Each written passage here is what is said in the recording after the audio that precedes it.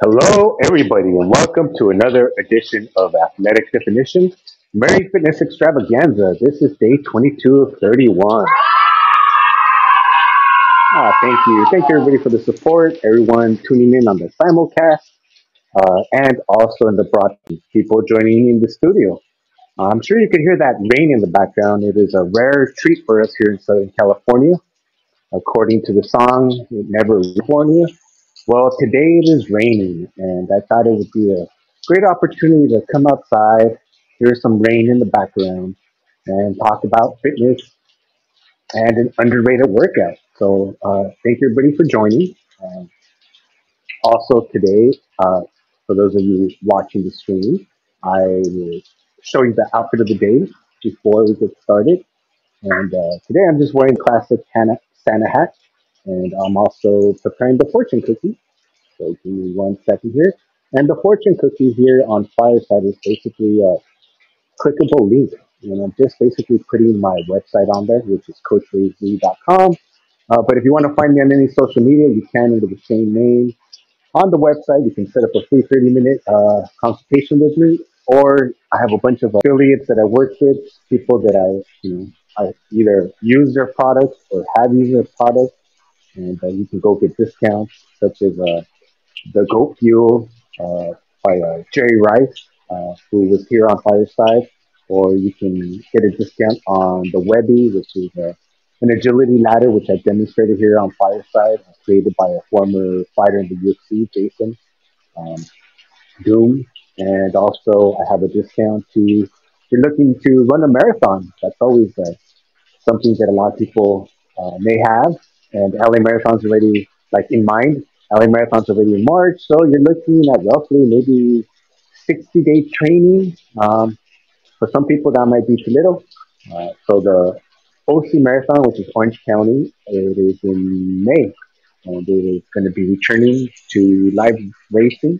I will be there. I will be running. I'm not sure what marathon it'll be, but I'm at currently 55.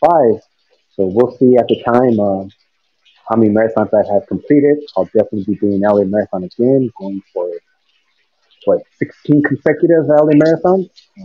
And that'll be this March. And as I mentioned, the outfit of the day is a bunch of candy canes. This is a short sleeve shirt, and then this jacket is really nice and warm. It's like, I really doubt it's real, what sheepskin inside, but regardless, it's very warm. So that is a Merry Fitness outfit of the day.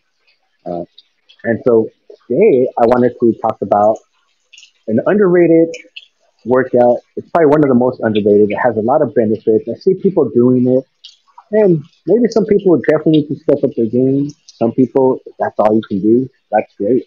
Um, but let me. Right now, it's the time of year where basically a lot's going on, and maybe you have some grand plans of getting into shape for 2022, and that's great. Do it. My recommendation is keep them simple because complexity is the enemy of execution. So if you keep a workout simple, you have a better chance of completing it. And I know a lot of people may not consider walking an exercise, but I would say it's definitely underrated. It has a lot of benefits, and for you men that are very macho and can never see no one can see you crying. You can always just walk out in the rain and go for a walk. And Charlie Chaplin said, "No one can see you cry in the rain." So there's a good alternative for you. Or you could just tell people your eyes are sweating. Either one. I don't have that problem. I'm okay with saying I cried. Um, so yeah, let's talk about a couple different ways of walking. One is just the basic going for a walk. I see a lot of people in the corporate world doing it during lunch, and those are the people that I wish were in the audience to come up or leave me some questions. Now, if that's the only time you have to do it, great. But if you could add a little bit more, I would highly recommend it, even though I'm saying it has a lot of benefits. I just see a lot of people kind of walking with friends now, and maybe you're just paying attention more to the conversation than actually walking and getting in the exercise. Some walking is better than no walking, and walking can and does have a lot of benefits and may have a lot of additional benefits. And I have to say that because everyone's different. Everyone has injuries. I have to kind of speak just in general, but just it's just good for regular weight health. If you're not doing any sort of activity, uh, it's just great to either. You're probably not going to lose weight on that. You're going to have to do something, to burn more fat. But depending on I guess how much you eat and everything else, it's a great way to maintain. It also has a bunch of like benefits of like prevention, and it can include things of high blood pressure and diabetes and heart disease, and it also can help as well with cardiovascular and strengthen muscles and bones and improve some endurance, especially if you're living the sanitary lifestyle. So let's say you've never worked out in your life before. You want to start working out. 2022 is right around the corner, and you already have some program. Maybe you already have some coach, some gym person. I hope they're good. I hope you do it. If you're struggling, try adding walking. Just that's it. Try adding walking, um, and you may be surprised like how just getting the momentum going basically it's going to help you set yourself up to win more because now you're starting to feel better, maybe even look better, and then that's just going to have you go down this rabbit hole of, well, what about what I eat, and what about if I do this, and what about if I sleep more, and then you just kind of start learning more, but you need the momentum. So keep it simple, as I mentioned uh, before. If you keep it too complex, then complexity is the enemy of execution, and that you don't want that to stop your progress. The other one is if you heard any of my 60 plus uh, podcast episodes, uh, which are all available everywhere, you can go ahead and check them out. Um, is I talk a lot about walking backwards. And walking backwards is a lot of benefits. In fact, I would say now because of maybe the whole movement, and it's a small movement, but it's a movement with Ben Patrick and him like talking so much about the benefits of walking backwards.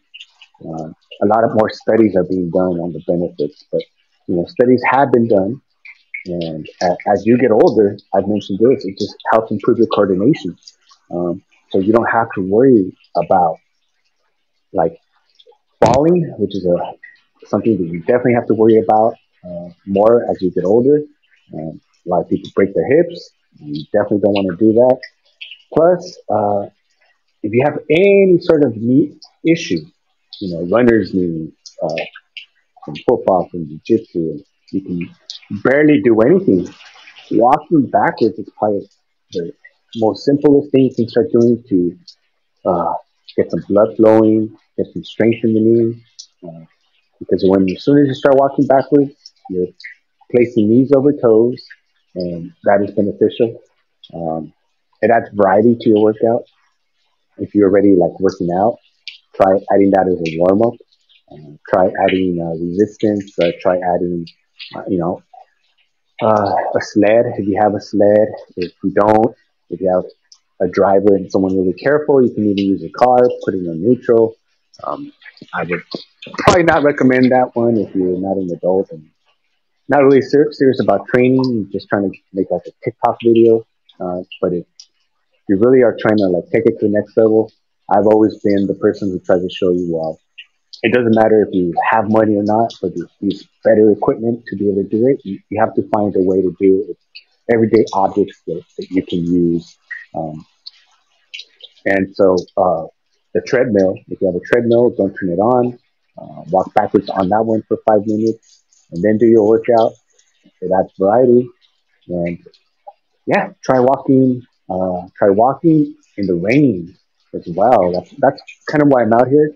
I'm always talking about going outside and the benefits of going outside and the vitamin D from the sun, but going out and listening to the rain, going out and walking in the rain, um, there's something cleansing about it. There's something soothing about it. We're always like in a rush, and so we don't really appreciate things like that. And it's nice to go out and enjoy the rain. Before the pandemic, actually no, yeah, maybe 2 years before the pandemic, on one of my many trips to Sedona, Arizona, I was on a new trail called the Slim Shady Trail, which I'll be editing that one soon. And when I was walking, it was raining. But the cool thing is, I got my Airbnb right by it. So if we got really wet, we knew that we could, quickly get back and change clothes and not be as cold and shower.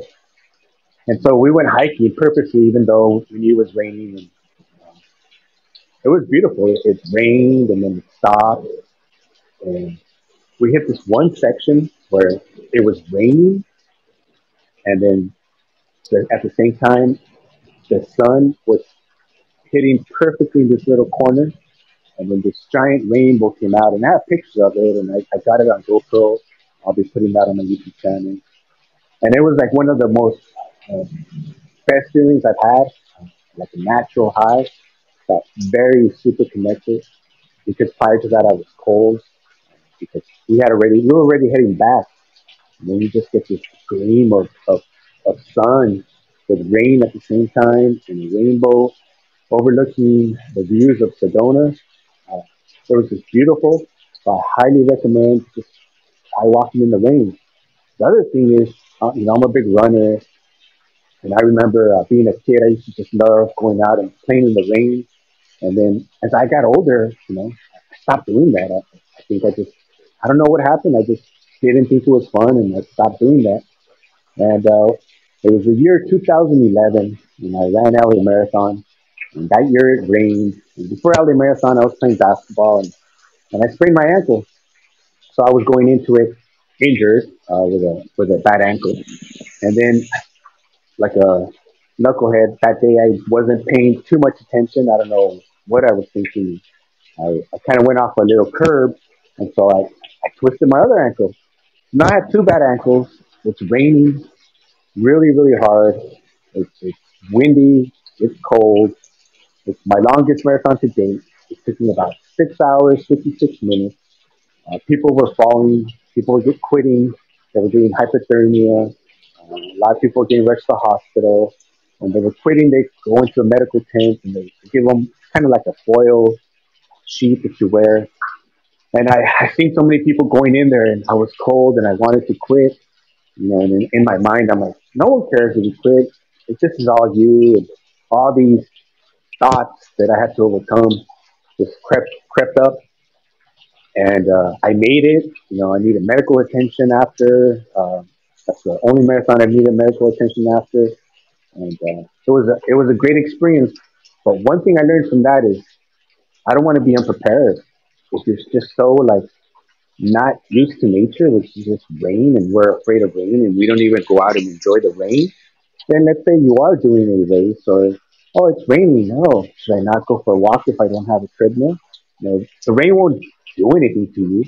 And so I started training more in the rain and going for runs and thinking back to my childhood how I enjoyed the rain and going out and playing. And you don't even have to go too far. You could come home, take some change, and don't get cold. But go out in the rain, or right now I'm just sitting, looking at the rain fall.